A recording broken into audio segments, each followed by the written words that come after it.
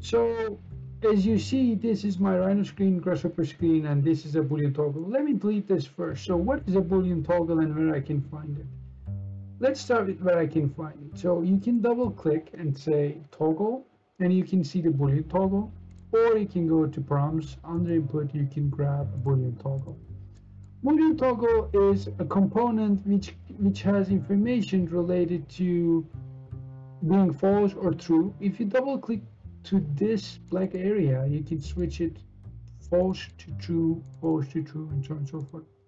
This we'll be using this in many different kind of cases to show you what they are being like used for.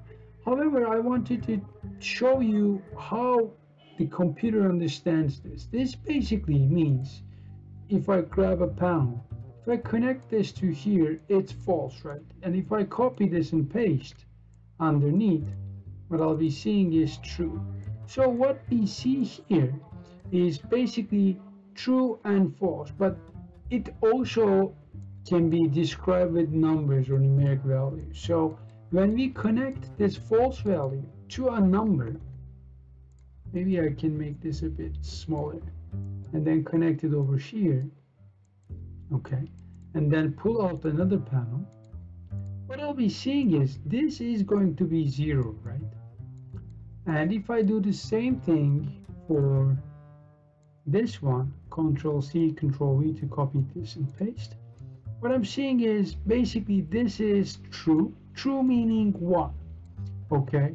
So in any kind of operations in which we need these kind of booleans like trues or falses, we can always use numeric values for to replace them as well. But are they really limited to zeros and ones? They're not really. So if I take this aside, group this, and take this aside, if I do the other way around, so if I connect a slider, let's say 0, and then if I grab a panel, and then if I put that panel in, I'll be seeing the same value.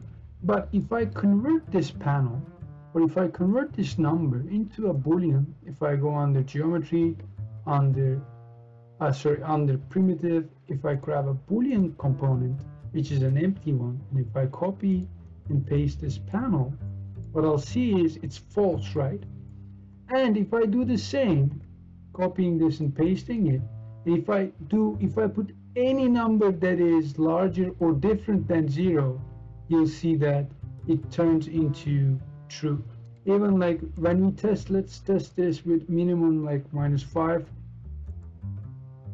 and if we take this to -5, you see it still gets sort of a true value, because when we change this something from 0, like change it to something from 0, it will always be true. And we'll be talking about, like I'll be talking about a couple of exercises where we can use this information to create sort of geometric distinctions, maybe separations, and so on and so forth. But yeah, that's pretty much it for this video.